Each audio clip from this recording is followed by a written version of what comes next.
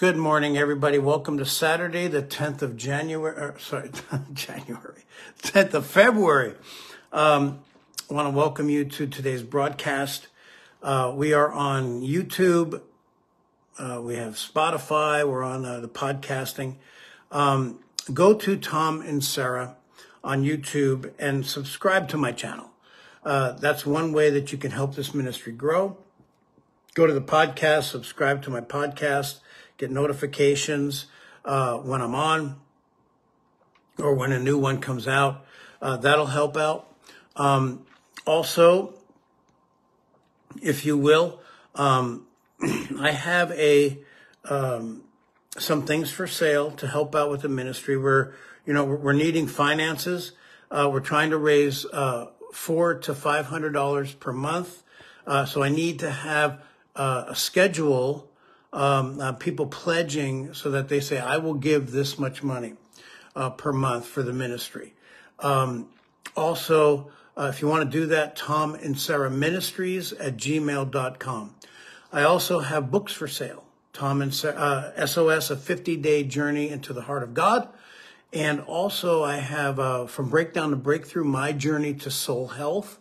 Those two books are for sale. You can get them from me for $20 minimum donation, and you can get both of them shipped to you for $20. Also, you can go to Amazon.com, BarnesandNoble.com, Walmart.com, and get them as well. In the fall, just to let you know, I'm going to be going to the Bethel School of Supernatural Ministry. I'm going to go there really just, I've been to a couple of DTSs in my life, one at YWAM, one at Agape Force. But this one I'm going to because it's it's a school that I really want to draw closer to the Lord. I want to get deeper and deeper in Him. And this will allow me to do that so that what I do forward, not that what I'm doing forward now is not from the Lord, but what I want to do forward is everything I want to do. I want to be deeper with Jesus. And so anyway, if you want to help out with that, I need to raise $5,000 for the school. And I also need to raise another $2,000 for the missions trip. So if you will be willing to donate to that, TomInserraministries at gmail.com, and I'll tell you how to donate into that. Okay, we take Zelle, PayPal, Venmo, all that stuff. Anyway, I also have these things for sale. They're little wristbands that say, Seek God's Kingdom. I give them out whenever I minister to somebody, whether they're born again or not. And you can have them. They're $1 each. Just send them to me and tell me how many you want. Just send me an email. How many do you want? And we'll be able to do that. I don't have a website yet. I can't afford it, but don't have a website yet. But you can, on here, message me or send me an email, TomInserraministries at gmail.com. Before we get into the word today, I want to tell you about a book. It's called Experiencing the Depths of Jesus Christ. It's written by Jeannie Guyon, and it's an incredible book on drawing closer and closer to the Lord, getting deeper in God, and not being influenced by the outside, but really going after God who lives inside of you and developing that relationship with Him that is really deep, because that's what really God wants. All right. So TomInserraministries at gmail.com. And, we're looking for supporters for 1 year. If you will pledge a certain amount of money, if I can get 10 people to donate $40 per month, that pledges $40 per month for 1 year, that'll take care of it. Okay. Excuse me. All right. So we are in John chapter 12. And, remember, Jesus, was just about to be seized and arrested. He hadn't yet arrived at the feast of the Passover in Jerusalem. But here we go. We're 6 days before the Passover began. And Jesus went back to Bethany, the town where He raised Lazarus from the dead. So He was in Jerusalem, and then He was getting yelled at by the Pharisees. And then He leaves Jerusalem, goes back to Mary and Martha and Bethany, and the town where He raised Lazarus from the dead. And they had prepared a supper for Jesus. Now Martha and Lazarus and Mary were among those at the table. All right? So he's eating dinner at their house. And then Mary picks up an alabaster jar. That's translated from the Aramaic. Picks up a jar. It happened to be alabaster, filled with nearly a liter or a pound of extremely rare, costly perfume, the purest extract of nard, which is what they anoint the king's feet with. Okay? And then so she pours it over Jesus' feet and she wipes them dry with her long hair. And the fragrance of the costly oil fills the house. Now, the fragrance usually associated with a king, and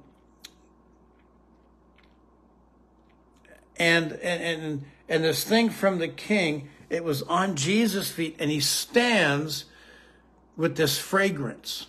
Okay, he has this fragrance on him, this kingly fragrance, as he stands before his accusers later. And what happens is that you have to understand that this fragrance influenced the entire room. The atmosphere changed when she poured the oil on him. Okay?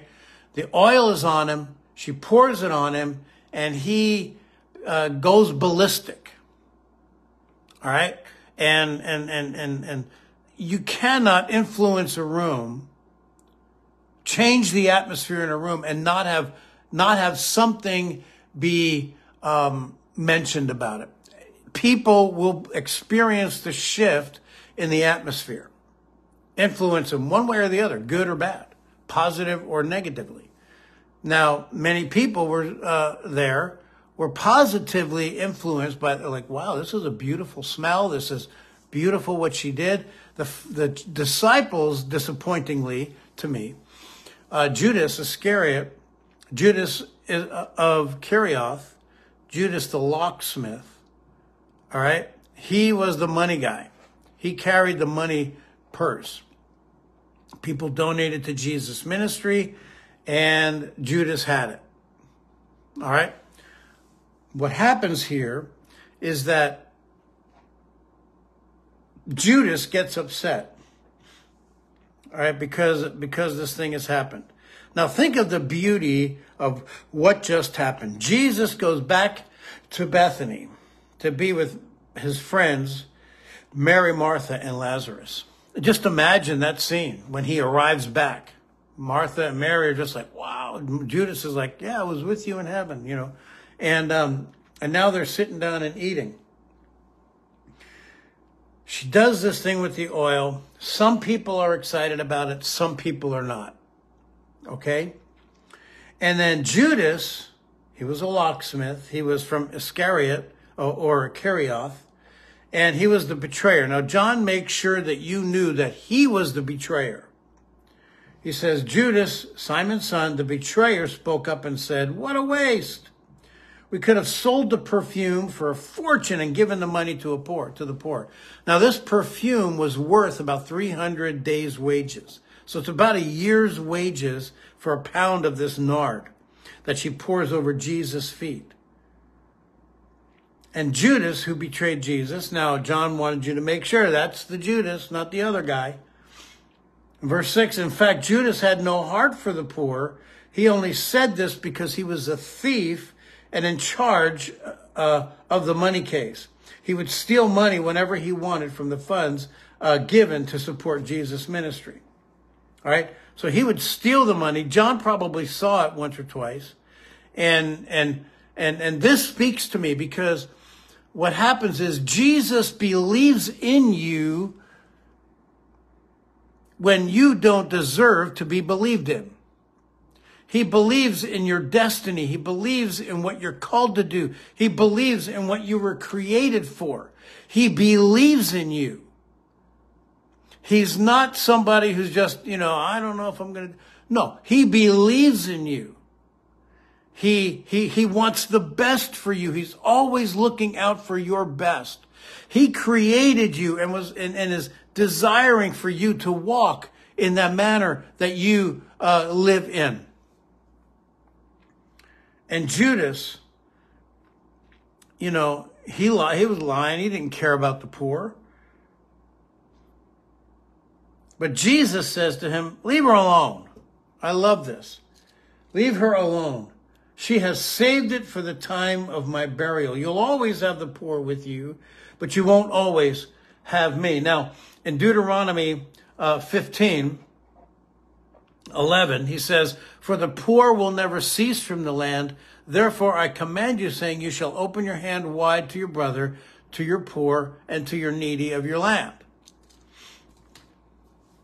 Jesus, I believe, is quoting this, but he says, you're always going to have the poor, but you don't always have me. She's anointing me for my burial.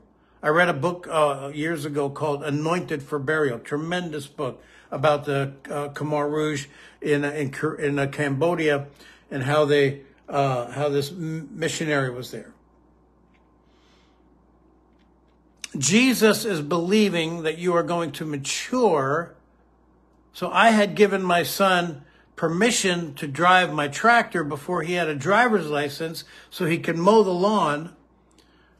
And he didn't have a driver's license yet. But it was preparing him for that time that he was going to have his driver's license. So we're going to stop there. Because I want to pick it up tomorrow at verse 9. But you're not always going to have Jesus around. So draw closer to him. Fellowship with him. Let the oil of your life flow upon his feet. And let your life change the fragrance or the atmosphere in an area. When a Christian walks into the room, when I walk into a room, when a believer walks into the room, the atmosphere shifts because the enemy and Jesus cannot dwell in the same place. And you will either be influenced by the enemy or you will be influenced by Jesus. And so you get to do this. You get to walk into a place and change the atmosphere. You will never leave people indifferent about your presence. One way or the other. They'll either be drawn closer to Jesus or you will be drawn further away.